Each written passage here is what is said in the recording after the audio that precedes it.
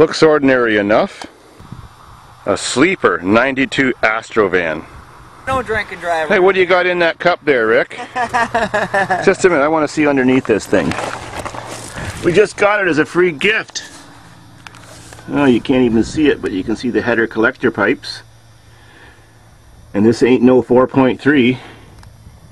This is a modified van. Donated from some YouTubers from Windsor. A 92 Astro van that they claimed as 12, well, at least high 12 quarter miles. That's amazing. It's got a high output 305 roller cam, dual exhaust headers. Well, the duals do go into one final muffler. And she came out of a Camaro, and they've done her up a little more, so she's extremely fast. The 411 rear end gears, posi.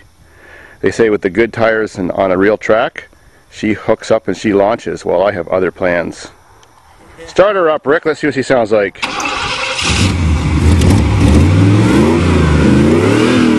Yeah, baby.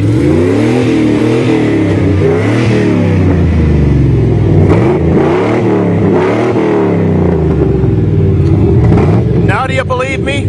I ain't bullshitting. This is for real. Let her rip.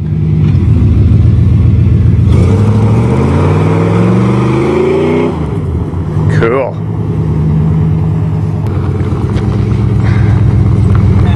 Now let me tell you what we're going to do with this bad boy. Well, not much to see being the kind of van it's in. Just a wee bit of it, but it's all been modified and shoehorned right in there. Works perfect. They did this about 4 years ago, so it actually was a daily driver. And it came with a kick-ass stereo system with sub and amp to boot. Sweet. Now let me show you my plan. Still looks like your average grocery getter, 7-passenger, and that's what we've been using it for this weekend, for high-speed transportation to the beach over yonder. So now you know, the redneck roller coaster van is going to get redone, pimped out into a rocket ship.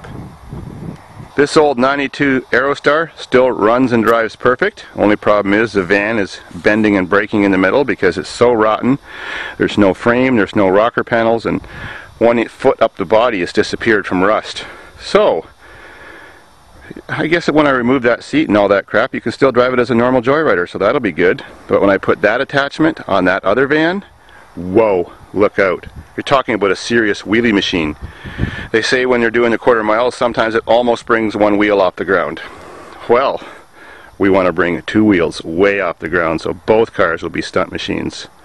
Who knows, I may need dual brake pedals for rear wheel steering. Wheelie bars, I don't know what's going to happen, but it's going to be awesome. So, if you guys don't send me too many personal messages and I don't have to keep spending 6 hours a day doing stuff like that, answering messages, maybe I'll get time to convert that van from this van. Sweet.